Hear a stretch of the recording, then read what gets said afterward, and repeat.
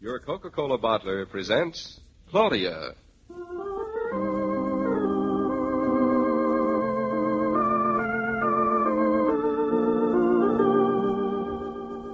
Claudia, based on the play and novels by Rose Franken. Brought to you transcribed Monday through Friday by your friendly neighbor who bottles Coca-Cola. Relax, and while you're listening, refresh yourself. Have a Coke.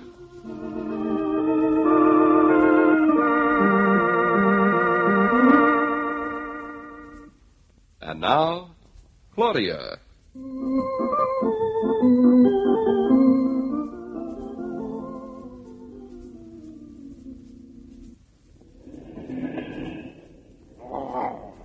You don't have to growl any more, Bluff, because we are going to move to the country. Just as soon as we take David to lunch with Hartley, it's all going to be forgotten.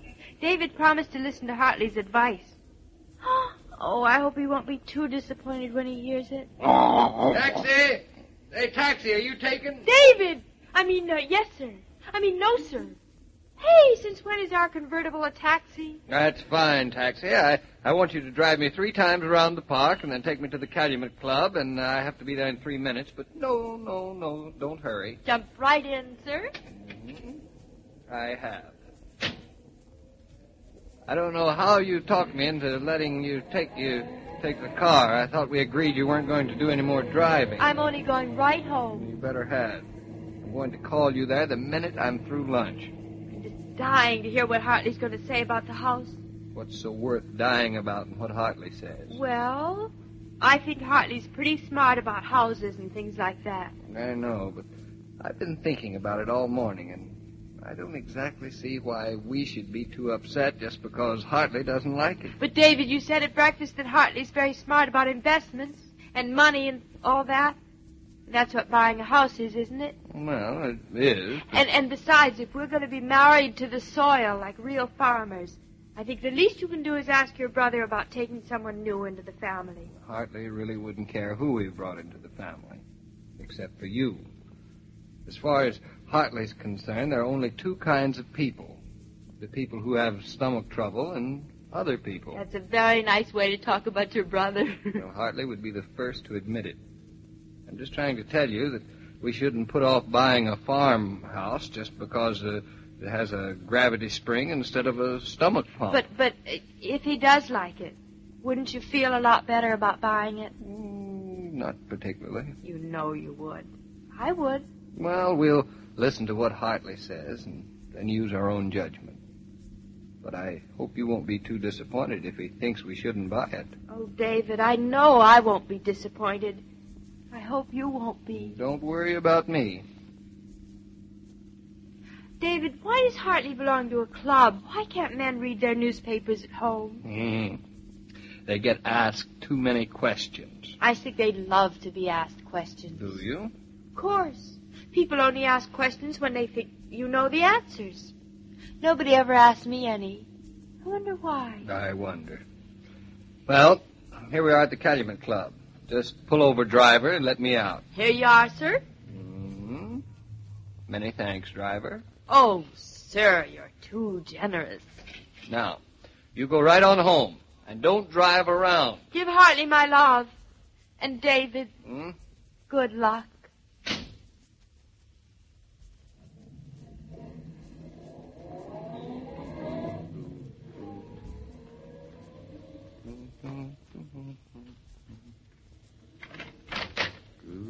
Good afternoon, sir. Good afternoon. I'm the guest of Mr. Norton, Mr. Hartley Norton. Mr. Norton? One moment, sir, while I look at the board. Oh, yes. Mr. Norton, I'm afraid, has not come in yet. Oh, well, I'll wait for him here. Wouldn't you prefer to wait for Mr. Norton in the lounge, sir? Certainly, if that's all right. I'm not a member, you know. Quite all right, sir, if you will follow me. Just this way, sir. I hope I don't wake anyone. I think we shall be all right, sir. Now, if you'll walk right in. Thanks very much. I'll wait for Mr. Norton in here, then. I'll tell him you are here, sir. Silence is golden. The evening... David, I'm very sorry to be late. Hello, Hartley. It's all right. I just got here. Have they bound and gagged you? You don't have to be afraid to talk up. I've been afraid of waking up some of the gentlemen in the armchairs. Oh, those. They'd like it, I think. They're only happy when there's somebody to glare at.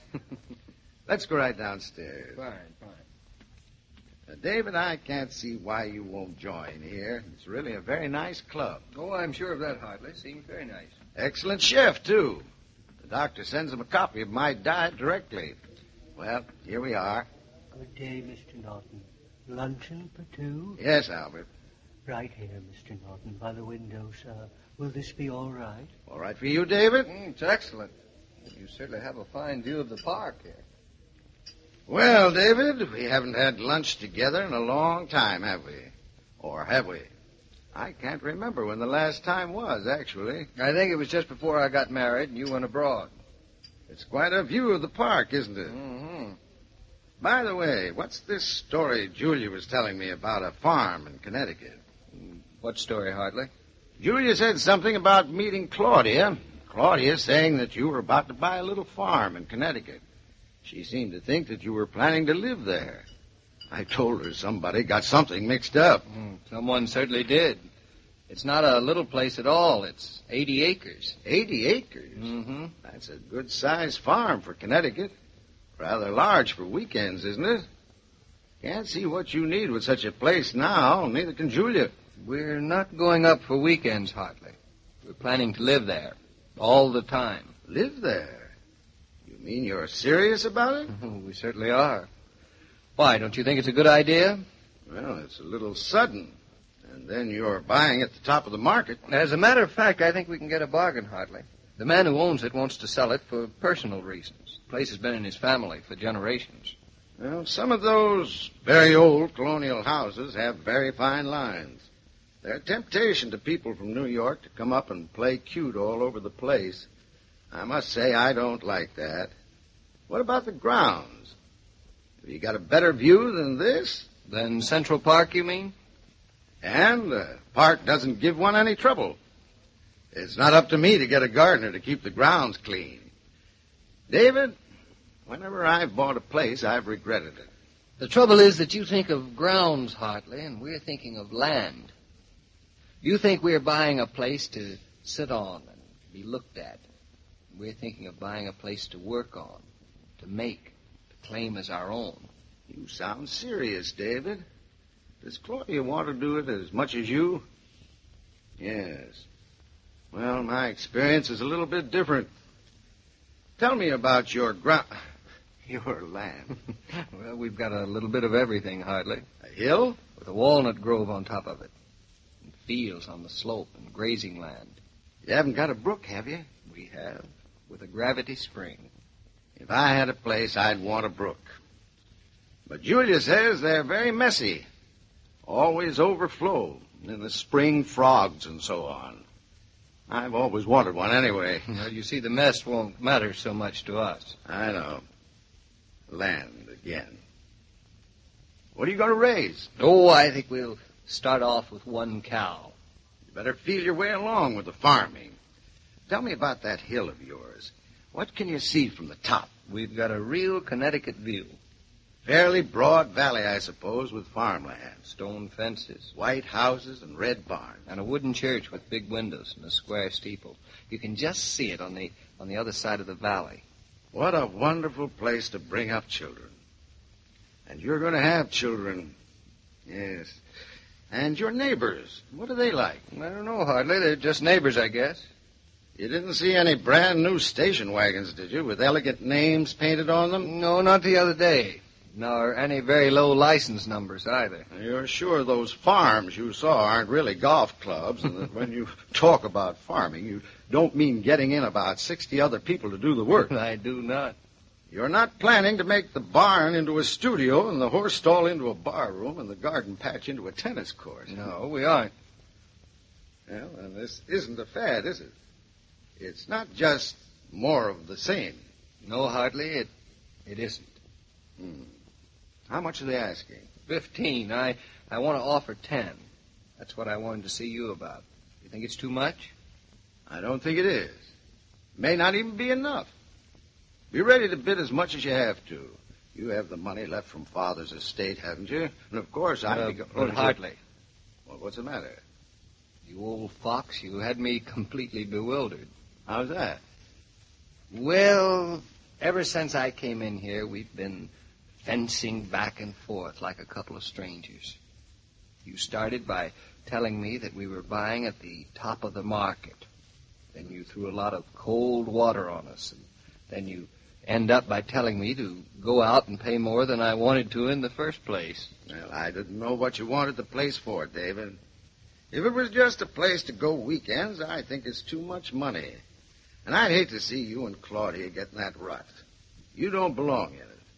But if it's for land and not grounds, if this is the way you and Claudia want to live, then you ought to grab it. I'd rather see you waste $1 than a minute. Hartley, well, it's one of those moments when I feel as though I found a brother. I feel the same, David. I suppose it's a shame, too, that we both sound so surprised. Surprised? Say, Claudia will really be surprised when she hears what you've been saying. You haven't any idea how excited and happy it's going to make her, Hartley. Go call her right now and tell her what a lucky husband I think she has. David, don't try to answer this, but do you know how lucky you are? Now get to that phone. It's just behind that column. I'm getting.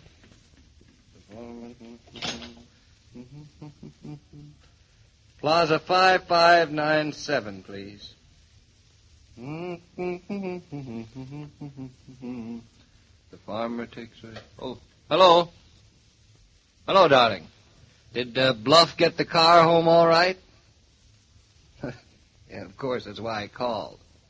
And to tell you, thanks for suggesting this talk with Hartley. Yeah, you made everything very clear. Yes, darling. Thanks to you. I'm taking Hartley's advice, and we're going right ahead. I'm sending in my bid tonight. We're going to buy the farm. Claudia? Claudia? Claudia, what's wrong? Has something happened? Are you all right?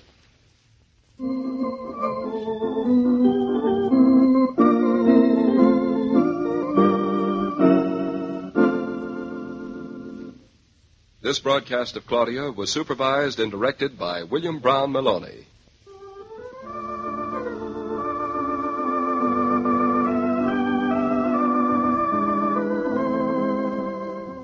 Sociability flourishes when Coke is passed around. No need to bother with glasses. Just bring on the frosty bottles and an opener, and guests are all set for the pause that refreshes.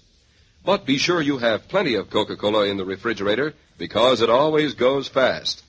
Ask the man of the house to have a case put in the car next time he stops at the service station. Or order a case from your grocer.